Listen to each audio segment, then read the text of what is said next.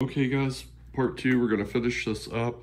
Sorry, I ran out of memory and had to upload part one, and this will be part two of the Asiatic 52-inch Black Swan. And on the first video, I used a 3-finger under patch, and now we're gonna use this tab. This is a cool deal here. If you've seen part one, it slides on your pinky. This wraps around the string. And that right there is how you shoot it. Isn't that cool? I'll show you here. So this just wraps around and you pinch it. And that right there is all there is to it. And then whenever you go to shoot, you just let go of your thumb and it flips off. And it gives a really, really clean release, way better than you can do by hand. It's just almost perfect. And I'll let you see me shoot that here. Hopefully it is gonna be a good enough view to see. Sorry if everything's crooked there. I'm trying to do this video by myself. And I'll get up close and show that to you here. So let me grab a glove. I really like to, let me show that to you also.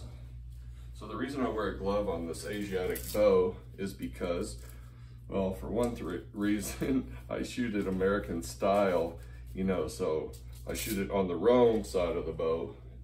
As far as Asiatic, like a normal Asiatic bow, you would put the arrow here over the thumb, draw it back and fire.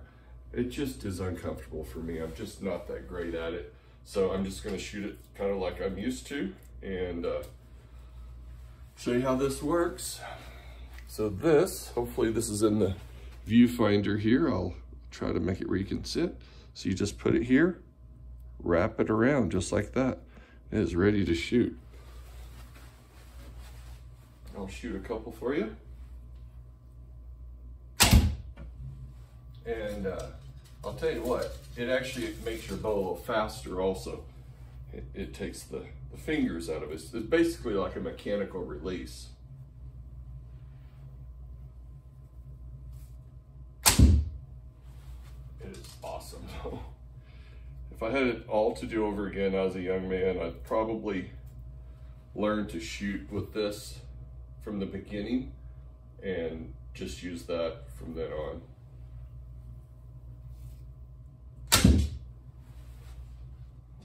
We'll do one more.